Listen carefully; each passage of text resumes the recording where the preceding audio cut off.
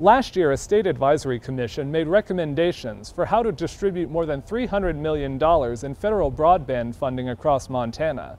Now, another commission has started planning for the next round of federal funds, with twice as much money available, but much different regulations on how it can be used. ARPA just simply said, make broadband, deploy it, keep everybody in compliance. As we've talked about for months, this could not be more different. The latest round of funding came through the federal Broadband Equity, Access, and Deployment, or BEAD program. Just under $629 million has been allocated for Montana, one of the highest amounts per population of any state. Unlike the ARPA broadband funding the state awarded last year, this money is specifically intended to get broadband to every unserved location, mostly rural, in the state. One of the biggest questions we continue to keep getting from the press and from the public in particular is this enough money?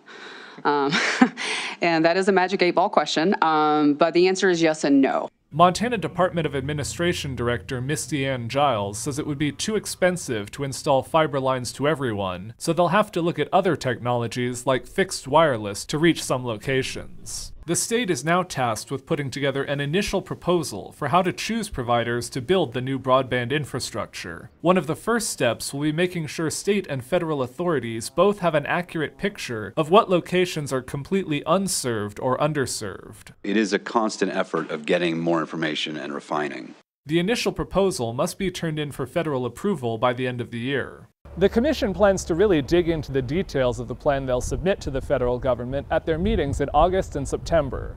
In Helena, Jonathan Amberian, MTN News.